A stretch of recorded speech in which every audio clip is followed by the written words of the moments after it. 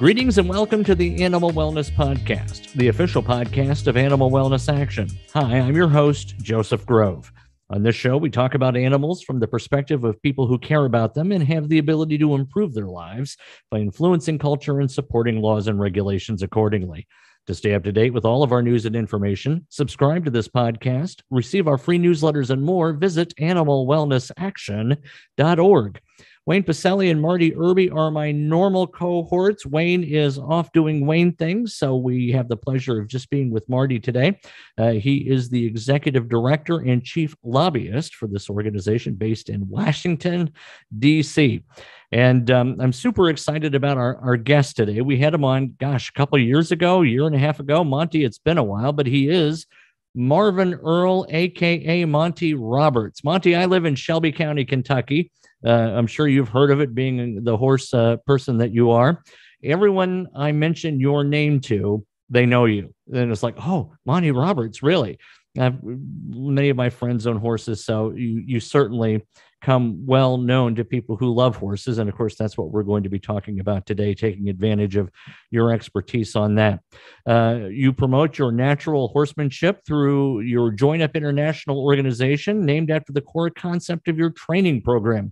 Monty believes that horses use a nonverbal language. He calls it equus, and that humans can use this language to communicate with horses. To promulgate his methods, Roberts has authored a number of books, including his original bestseller, The Man Who Listens to Horses, which has sold more than 6 million copies. He regularly tours with a live demonstration, and he runs an equestrian academy in Solvang, California, and an online university to promote his ideas. Am I pronouncing that right? Is it Solvang or Solving? How do you pronounce that place? Solvang. Solvang, California. Okay, great. And, to starstruck people like me, one thing that's very interesting is your background with Queen Elizabeth. Experienced horse people, including the Queen, have called Monty Roberts' method incredible and enlisted his training talents. Two-time world's greatest horseman winner Ron Rawls uses his training methods as the foundation of his work as well. So, Monty, having worked with the Queen, I bet you've been watching with great interest all of the celebrations of the length of her reign. What have you taken away from what you've watched on TV and heard on the radio? You know, if it wasn't for Queen Elizabeth, my concepts would have been in a very small circle, and she took them global. And I've been to 41 countries for her, and literally millions of people see my work, and a lot of them have changed. I think we have reached critical mass. I think about 20% of the people in the world now recognize that nonviolent training is acceptable, and it is preferable, in fact, to those methods we call breaking or traditional methods, where violence is part of the act. And the traditional people, while I don't hate them, they simply say the horse has to know who's boss. And I suppose you could say that same thing about marriages if you wanted to have trouble. But, there is no boss. To cause the horse to want to is the idea. And Ron Rawls came to me at 38 years of age with a Western saddle that had a cantle up in the middle of his shoulders. And he was a backwoods cowboy. Sure enough, tough guy, Ron Rawls. But it didn't take him long. I had him here about 6 years or so. And what a difference he made in his working with horses, or his relationship to horses. Unbelievable change. And yes, World's Greatest Horseman thing, I think twice. And his son, Philip Rawls, was born and raised here on this property. And he's in the top 4 or 5 in the world. And Zane Davis up in Montana is along in that same category. So the Western thing has changed. But do you know, could you answer me if I ask you, what discipline has changed the most based on my concepts? Gosh, I wouldn't be able to answer that at all. I'm going to put Marty on the hot seat. Well, I suspect it might be polo. Exactly, Marty. You but win. I think I knew that already. So. Okay. It's polo. It's unbelievable. Adolfo Cambiaso sent 20 horses here, put them in my pastures, brought his breakers here, and they went, oh my God, what have we been doing? Because before my concepts went into practice with them, they were killing 52% of the horses that they broke by traditional methods. And it didn't matter that much to them at the time because they had a lot of grass and a lot of acres and cheap horses, little barb horses. But Adolfo Cambiaso said, you know, I want to breed upward and get them faster and bigger and stronger for polo. And I want to get some money in them. I need to get good stallions and good semen and good mares. And so he came and he saw this, and that was the answer. And now his horses, I mean, he's doing a lot of embryo transfers now. And not one single horse has died in the breaking process for about 8 years since they put my concepts to work. 52%? That's 52% of the horses in South America, along with the polo people, 52% of the horses in the breaking process either die or put down with broken limbs or things like that. That's a scientific study. So it could change, and there's no value in killing horses, that's for sure. So if you just stop the killing, it would be good. But in addition to that, Adolfo Cambiaso has been the leading polo player of the world, and now his son is coming along, and he will be the leading polo player of the world. So they're on better horses, and they're doing a better job. Simple as that. And without killing them, they're way ahead of the game. Well, speaking of using non-violent means to motivate horses, Marty, before we got on the air, you were talking about changes and proposed changes relative to whipping of horses in the thoroughbred racing context. What is going on with that? And then I want to turn it over to Monty to get his perspective on whipping. Yes, well, last year, some time ago, the New Jersey Racing Commission actually banned the use of the whip, striking the horse with the whip. And a lot of the jockeys there that were at the tracks in New Jersey were all up in arms about it. Several of them left and said they were going to California, that there were less stringent rules out there. Ultimately, what occurred is the New Jersey Racing Commission just some weeks ago has reversed that ban now. In part, it was because of the jockeys leaving and them being so upset, but it was also in part because the new Horse Racing Integrity and Safety Authority that was created by the Horse Racing Integrity and Safety Act that we worked to pass and that Monty worked and helped us with. And so many people in the racing industry, like the Jockey Club and Arthur and Stacy Hancock helped with, has finalized some of their new rules. And the ones that are finalized include those related to the whip. I believe they will allow 6 strikes in a row based on the last read that I took of them. And that is going to be uniform across the nation at every track in thoroughbred horse racing. Monty, are you still opposed to whipping of the horses? Yeah, basically, I am opposed to whipping horses in racing. However, since I spoke with you last, I've been doing a lot of tests here, and I've had a wonderful time with horses of Phil D'Amato, and he's the leading trainer in Santa Anita right now. And he has quite a few horses with me. And he has some nice horses that have a lot of energy. And some of them, you know, wanted to rear up a bit. And some of them didn't want to go forward, but wanted to jump sideways and stuff. And I've been fooling around. And I think there's more to it than that. You know, Marty, in the gaited horse industry, they use those tiny little whips with a very hard braided plastic or nylon cover, almost like a wire, really. And those are the worst. They're cutting little buggers, you know, and they just do nothing but aggravate a horse and cause the horse to go into that pain. It's strictly pain. those little whips. And now the big whips, if you make them hard, they will also be painful. But taking a fairly big diameter in the whip, and you can make it as long as you want, reasonably speaking, for the horse's sake in racing, you don't want it more than a couple of feet long. But the diameter of that whip should be large and the surface should be soft. And when you strike the horse with a soft surface, and particularly a soft end to the whip, the flap on the end of the whip, and that is made of soft material, my word, how it will help a horse go forward instead of resisting and acting against a whip. So I say it's more how the whip is made than it is whether there's whips or no whips. And there's a lot of jockeys that feel they need a whip for safety's sake.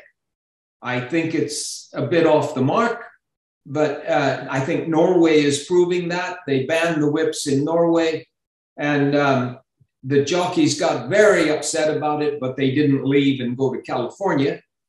They stayed there, but they started leaving the whips in the jock's room. They said they could only use the whip if it was in actual fact that a wreck was about to happen, and they thought the whip could fix it. Otherwise, they would be disqualified if they used the whip. Well, they don't even have any whips now. They just left them in the room. And maybe that's the best way. But you know, I have a rope whip. Not that I'm promoting this, because it's soft yarn, cotton yarn. And I call it the giddy-up rope. And it's very large. It's 1 inch to 1.25 inches in diameter. And on the end, it has a fuzzy, it's braided cotton yarn. So if you think about that, it's just a floppy thing. And actually, the horses are running from that as you use it across. They don't even allow it on the track because they say it'll bother other horses flipping and flacking around. And maybe it will. And I'm not saying that I'm promoting that to be used in racing. But what I am saying is soften the surface. If you're going to use a whip at all, get a diameter on it and soften the surface, and your horses will respond safer and more actively than they will when you use pain. Monty, are there some whips that have tied up in the ends foreign objects, any kind of something to make the whip more painful? I believe I've heard that sometimes there are not maybe small rocks, but other objects braided into the end of the whip to make it more painful and therefore ostensibly more effective. Is that a thing? You know, I rode races in 1946. I was 11 years old, riding races with Tucker Slender, who later became the leading, the head of the starting gate at Santa Anita for about 20 years. And his son is now Jay Slender. We rode races together. And there were sticks that these guys, these owners would give me to ride a horse with in 46, 47, 48 that had little like BBs clamped onto.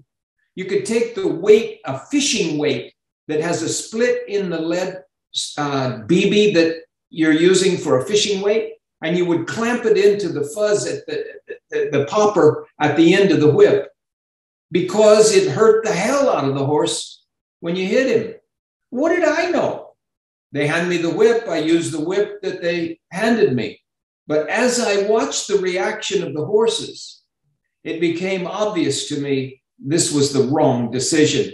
Stinging pain is not the answer. You can hustle them away with some things that they see more than feel, and they will run faster. But if there's no whips at all, it's as fair for one as it is for another. And actually, that's all we ought to be really thinking about, is to keep racing fair. And same-day medication is not fair. We know that. And there are substances that they will keep making that you have to retest for because we don't have the tests for them. And that makes total sense, Monty. I think one of the things I failed to mention in the new regulations is that it is, I believe, a foam whip with a foam ending, which is soft, just as you're saying, that the new HISA, or Horse Racing Integrity and Safety Authority, will allow. I would vote for that in a minute.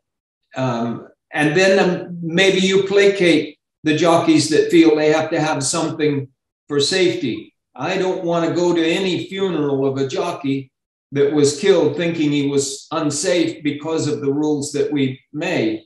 And I want them to feel safe.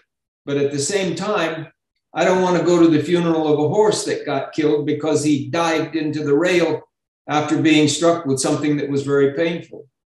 All right, very good. And I want to move now to another timely question, one I think you might have some insight on, and it relates to your work with children from disadvantaged backgrounds, and you're bringing them around horses to improve their, I'm going to say roughly, their psychological welfare.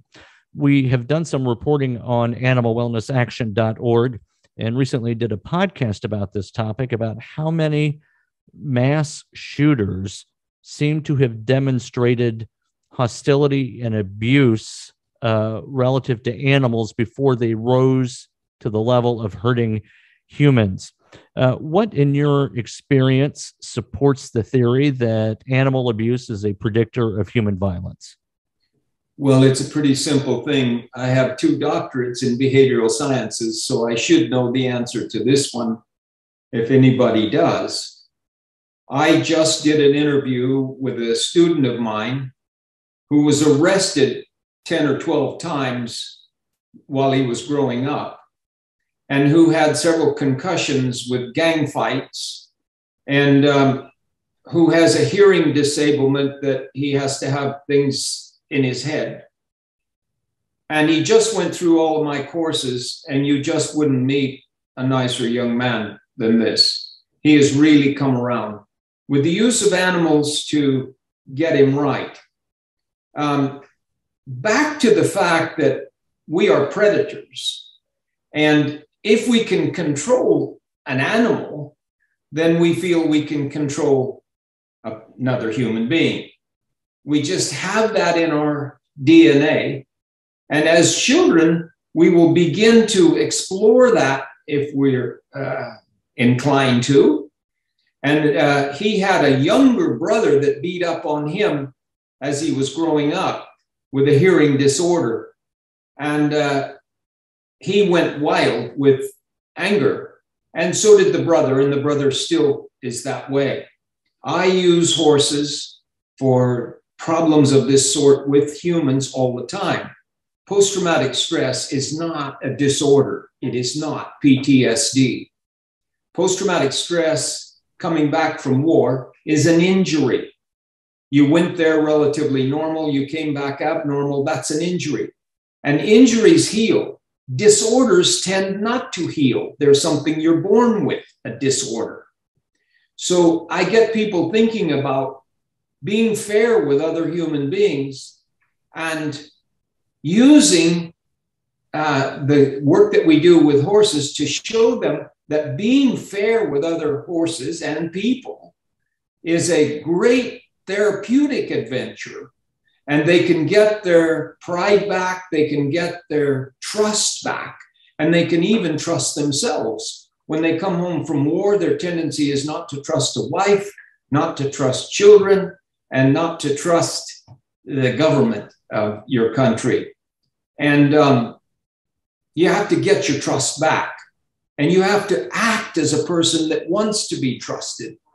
So they go in the round pen or go in an enclosure with a horse and do what I call join up. And the horse chooses to come with them when they get their body right. And you ought to see them smile and realize that they can be a human being that is well adjusted, as well as one that is angry and fighting everybody. And I'd encourage our listeners at this point, if they want to read about this particular issue, the escalation of animal violence to human violence. Wayne Pacelle, our founder, has a terrific blog on animalwellnessaction.org called The Reddest of Red Flags. We're working very hard right now to get past the ACE Act, the Animal Cruelty Enforcement Act, and you can learn more about it there. So thank you for answering that question. We're in the middle of Triple Crown season. We have one race left this weekend. I'm very curious to get your observations on the first two races and how you believe they've gone and what you foresee for this coming final race this weekend. Certainly, I enjoyed the Kentucky Derby.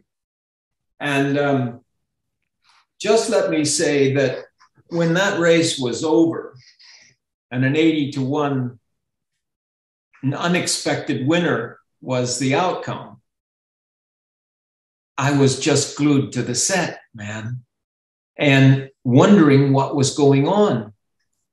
And then when the outrider went to the horse and the horse attacked his riding horse, his pony, you might call it, then I was glued to the thing all over again, and they left it on long enough for me to see that he not only was attacking the horse, he accidentally, in my opinion, attacked the leg of the rider too. And the rider was frightened and took evasive action and was criticized greatly for it. And I have to tell you that anyone that would criticize that man for what he did has never been in that position. They have never been attacked by a half a ton of horse flesh that wanted to kill him. And he did what he thought he had to do at that moment, and nobody should criticize him at all. I believe I could fix that horse in 5 to 6 days, because that horse, what probably did this before the 30,000 claim they put him in for a few weeks before the Derby. You think about it. Why did they put him in a 30,000 claiming if he could run the way he could run? And don't call them stupid for that. They probably got attacked. And when that horse went to the track, he went there with every intention of winning. That's a good thing. But he's a horse. And so if he was running in the wild 100,000 years ago, he would be the leading stallion of that group. You can bet on it, because he will eat their neck off if he chooses to. And that's not bad for racing. You have to give him something to chew on. And I know I've been attacked by several stallions in my time, and I know that it's the scariest thing you could ever imagine. I was pulled off of a gelding by a stallion one time on this property where I am now. I was already in my 40s, and I was shaken like a dog would shake a sock by this stallion. I'm sure he thought he had the gelding in his mouth. I have to go with that. He dropped me from about 5 feet in the air, and I still have scar tissue, massive scar tissue on my left side from where he did that. He wasn't a bad horse. He was in competition, and he was going to win. And that's what the horses feel as a flight animal they have to do, particularly with 2 testicles and a lot of testosterone flowing. They have to take charge. They're out there to beat those other horses. They don't know that there's a race. They don't know that there's millions of dollars up. They don't even know that there's a finish line. They just simply know, I'm going to lead this field. And he did that. Right. How did the handicappers get that wrong like that? Right. How did they misjudge this horse this way? Well, the fact that he only ran for a claiming price before the Kentucky Derby, and so he won the race. That doesn't make him a Kentucky Derby winner. And he came up from the lowest ranks you could imagine. And they entered him in the Kentucky Derby. And then enough people scratched that he got to run. It's quite a story. A movie should be made of it someday because it's quite a story. The handicappers then said, they just brought up some claiming horse. He can't possibly win the Kentucky Derby. So they bet $1 on him and he was 80-1. It's just amazing. And now when he comes back in the Belmont, he will probably be, I would say, in the 5 to 7-1 category as he comes to the Belmont. Now, if I see him attack the pony horse at the end of the race in the Belmont, I am going to find out who those people are and call them, because I can fix him. I have fixed several stallions of the same nature. And you give them something to attack, and you give them something that they have won. They win. They won the race, but what the hell? They didn't know it was a race. They're just running. But when you give them a win after the race for those horses that would attack in that way, then they're perfectly happy with that. And they might give the audience quite a show of what I would do to cause this to be safe for humans. But I could cause it to be absolutely safe for humans and let the horse consider himself a winner. They're not fight animals, they're flight animals. And he flew and he did that thing. And then he said, now I am the boss and I'll control you. And here they come with this pony and grab hold of him. And he says, get this thing out of my way. I am the boss here.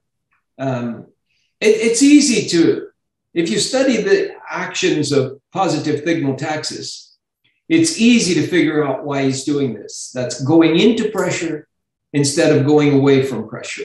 And that's what horses do. Did you know that we were thigmotaxic in one part of our body? I was just saying that to myself the other day. What do you think? Kidding. I'm kidding. I didn't even know that. Yeah, we go into pain in one part of our body. Do you know what it is?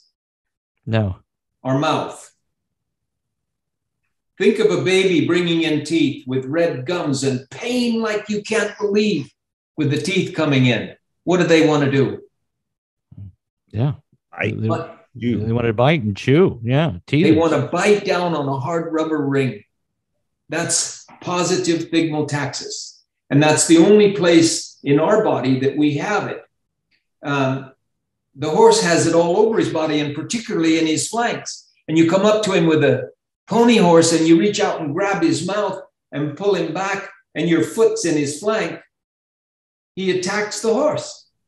It's into pressure. And the reason that horses came up that way 50 million years ago, the dogs started to eat them. And the first point of attack was the flank. So they could tear the skin and the intestines would come out and the whole pack of dogs could eat. But the horse that went into the dog and kicked him in the head got him to open his mouth and then they'd run away. The horse that blasts away the instant he feels pain there, he gets the skin ripped and he feeds the dogs. So that's why horses are into pressure animals. And if they hit their hip on a narrow door going into the stall, the next time they hit it harder and faster. And pretty soon you can't even get them to go through a narrow door.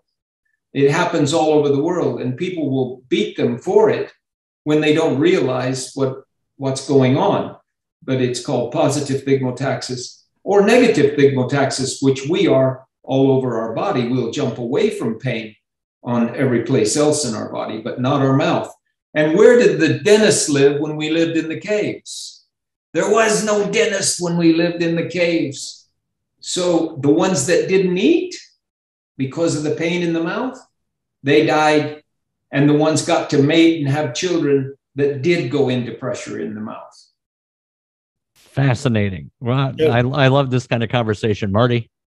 Yeah, Joseph, I just wanted to comment on that, Monty. I am really glad to hear you explain things that way because, you know, having been around horses my whole life, when we saw the horse win the Derby, it was, of course, an exciting moment.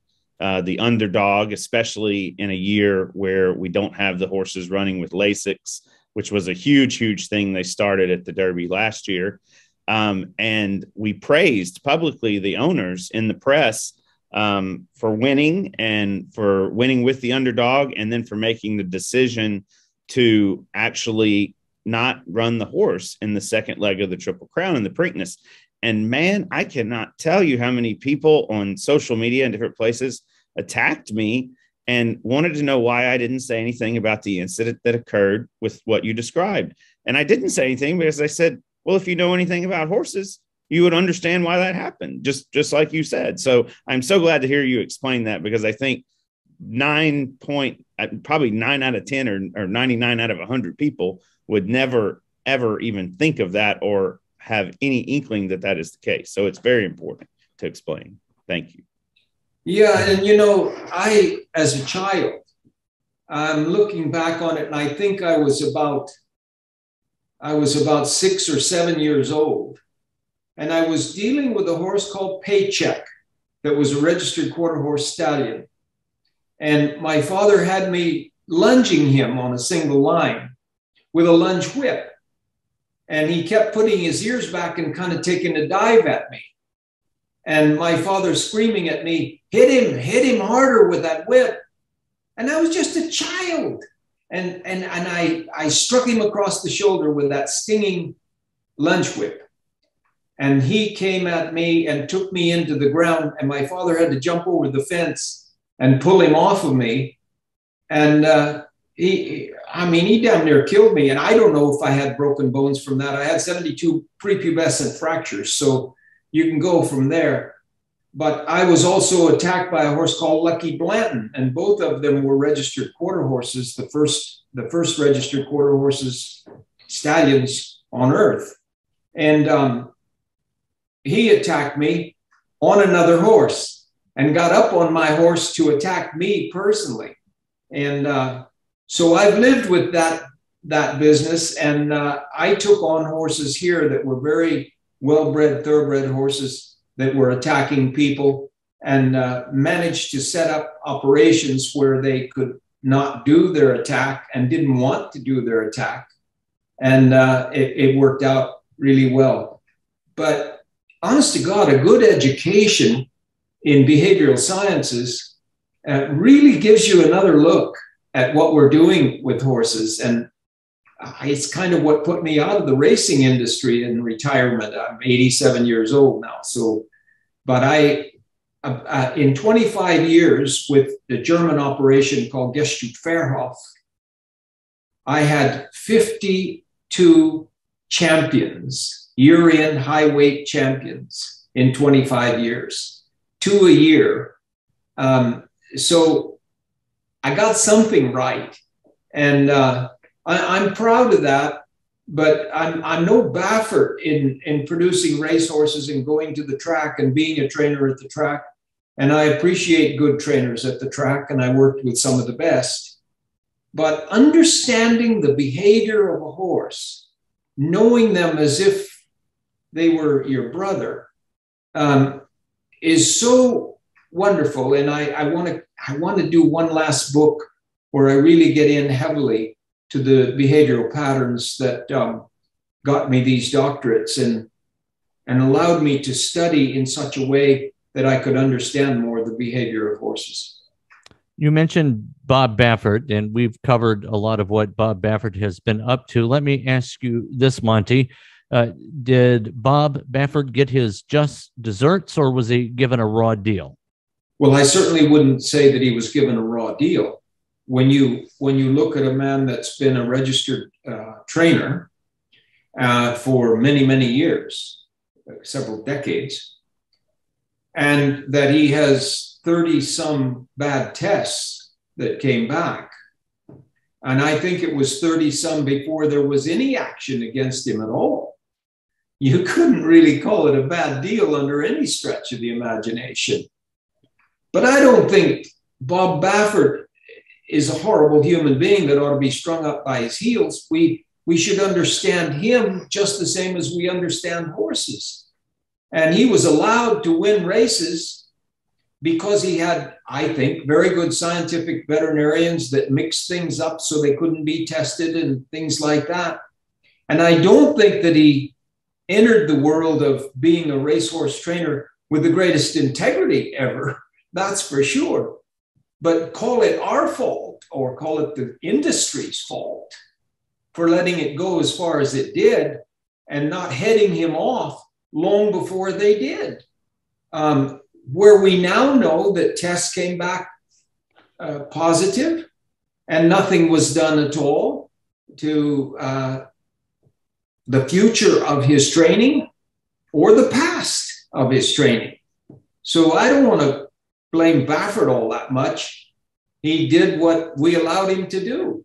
And now I don't know. I don't think he's getting a bad deal. I think he's had enough good deals to fill a boxcar. Yep. Marty, you have written probably more than anyone for us on this issue. As we approach the last race of the Triple Crown, what are you looking for this coming weekend? Well, I think most importantly, and I am proud of our work in this area, that we helped prevent Bob Baffert from running in any of the Triple Crown races this year as a result of that test from the horse that crossed the finish line first at last year's Kentucky Derby. It'll be interesting to see what Rich Strike does on the Belmont. That's the longest of the 3 tracks in the Triple Crown races. And most people don't know this, but it's the 154th Belmont Stakes. The Belmont is actually 7 or 8 years older than the Derby itself, and maybe a year or so. The Preakness, I think, is the last that was developed because it was the 148th Derby, 147th Preakness, and there's 154th Belmont Stakes. We won't see a huge crowd because they're probably, most years when there's not going to be a Triple Crown winner that won the first 2 races, the crowd is always a little thinner. But I think this horse is going to bring in more than usual because he's the underdog. Everybody always wants the underdog to win. The people are out there cheering him on, and it is a bit of a Cinderella story. And I believe that if Bob Baffert had been running horses, we might not have seen that horse win the Kentucky Derby. So it's a historic time in horse racing to see these things occur. Mm-hmm. Yeah. Monty, what's up on your radar? What are you on tour? Are you taking your show on the road these days? What's up next in your world? I have a medical condition called CIDP, and it ran a dead heat with COVID. And so I'm 2.5 years now in a different world completely. And I don't know that I'll ever be able to tour again. Maybe, though, I can do some one-off kind of demonstrations of my concepts where things look to be interesting to people in England or United States or Germany, where I've been most active. But, I wanted to say about the Kentucky Derby that I think the byword of this last Kentucky Derby was, "Who is that?" And you thought, where is it? And that horse was running faster in the last 16th of a mile than any of the other horses in the field by far, wasn't he? And he just closed and ran off with it. And it isn't that much further in the Belmont. So is he going to lay in the middle and then run that way at the end of it? If he is, he's going to be prominent in that race. And I'll be very interested. They'll probably keep the cameras off of him at the time that he's caught by the pony horse after the race. But I assume that same fellow will be there. I'm not sure. But I have great admiration for that man. He did what he had to do at the moment. And I hear that he's very good and will probably learn from that last one some things to do. There are some things that I learned about mean stallions that I could certainly help those people if you all would be instrumental in letting the owners and trainers know that I'm out here and that I have some ideas that would help that if it does continue to be a problem. All right. Well, thank you for that. Monty, what is a good website if people want to learn more about you and get some of your material, where would you send them online to do that? Yeah, well, it's montyroberts.com. And then there's I don't know anything about computers, but it's all these branches. You know, I have an online university, which has 700 and some lessons on it. And then there's all sorts of branches of my website. But the word Monty Roberts, or the name Monty Roberts, is generally speaking the way to get involved, and then branch off and go to these other things and look to see what I've done. I've had a career that's just been absolutely phenomenal. That is to say, lucky. I'm no celebrity. I don't feel like I've done anything except to work for the betterment of horses. And in 1988, Her Majesty saw 2 magazine articles that said the same thing. They came here in an open house that Farrell W. Jones, he's trainer of in the standing of the thing that they put the best in. What does he call it? Hall of Fame. He's a Hall of Fame trainer. Charles Whittingham and Farrell W. Jones, both Hall of Fame trainers. They had open houses at my place. And they brought people on buses, trainers from the track.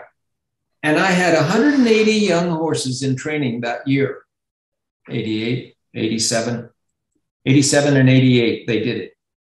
180 horses in training. And after I did these public demonstrations, I had 20. They said, there's a trick. There's something wrong here. That'd never work. What'll happen to us if this kind of stuff gets away? We'll be considered awful. And they just buried me. And that's when the Queen called.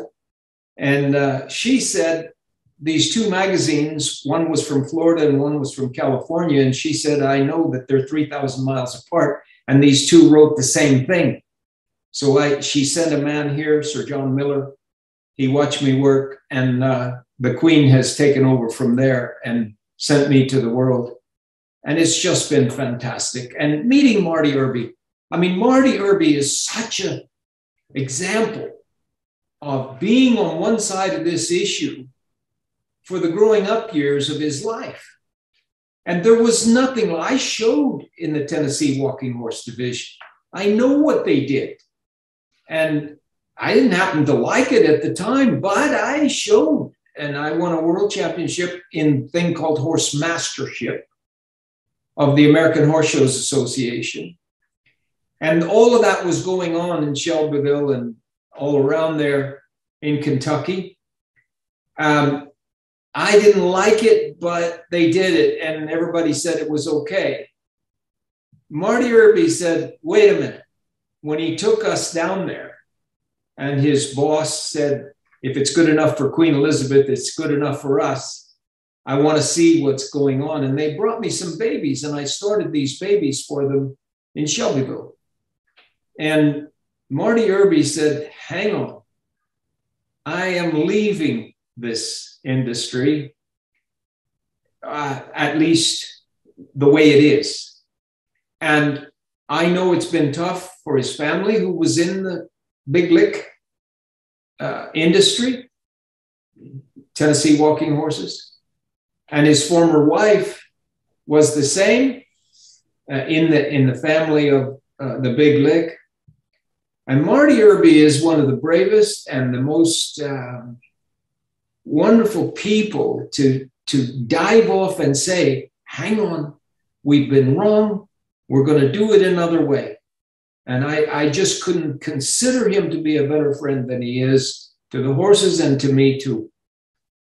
And I would pile on to that, but since he's my boss now, I'm worried he wouldn't take me as sincere. But Monty, I see him exactly the same way, and I am so glad your message of nonviolence, your work with young people, with horses, your whole approach. I think it would be just as fair to say of you that you have made the world a better place. So it's been a pleasure twice now to have you on the show. So I'm so grateful for that. Thank you, Mr. Roberts. And Marty, before we go, I do like every episode to get a quick rundown of what Animal Wellness Action is doing on the Hill. Where are we with our legislative efforts?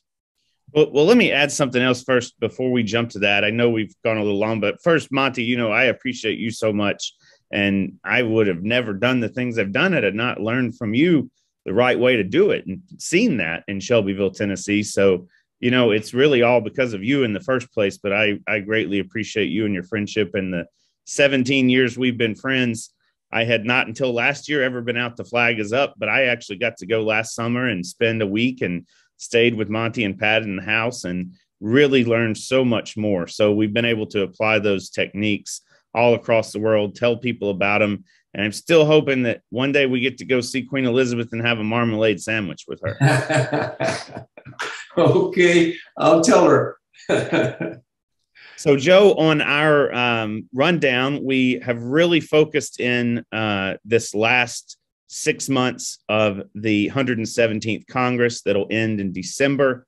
We have one bill, the FDA Modernization Act, that is before the House of Representatives tomorrow. Actually, on Tuesday, it's part of a larger package to reauthorize the FDA's user fees. And that legislation, very simply, as we've said before, takes a 1938 statute that requires animal testing for any drug approved by the FDA and makes that optional so that we can use the best science today. And the best science may not be animal testing in many circumstances. We're also working hard to pass the Animal Cruelty Enforcement Act that would help us better enforce laws that are already on the books, just like the Horse Protection Act of 1970. Monty and I have worked on for the past 17 years and Monty longer than that. And we also are working, of course, to still pass the Big Cat Public Safety Act. Our friends Howard and Carol Baskin have dedicated most of their life to, and that's looking really good right now. And last but not least, I think a bill that has a good chance at getting done in this Congress is the Bear Protection Act. It was a bill that passed the U.S. Senate twice by unanimous consent 20 years ago and never passed the House. And your U.S. Senator, Mitch McConnell, was the leader of the bill back then. It deals with the trade in bear gallbladders that the Chinese government has been promoting because they have been promoting the bile from bear gallbladders as a treatment for COVID-19 with no scientific basis. We're trying to stop that. But it's looking good. I think we're going to get 2 or 3 done. FDA is the one that is most likely. And we have the Senate bill on that side, led by your other senator, Senator Rand Paul, coming up for a vote in that chamber as well. So looking to be a good Congress. Not much in the way of horses, but we still continue to press for the PAST Act and changes to the PAST Act and other legislation to help the horses we all care so deeply about as well. All right. Well, thank you, Marty. Thank you again, Mr. Roberts. Much appreciated. And we want to always thank our listeners for listening to the Animal Wellness Podcast. Be sure to visit animalwellnessaction.org for all of our news and information and to sign up for our news alerts. You can find us on Facebook and Twitter, and we invite you to subscribe to this podcast on iTunes, Podbean, Stitcher, or Spotify. I'm your host, Joseph Grove, and we'll be back soon with another episode of the Animal Wellness Podcast.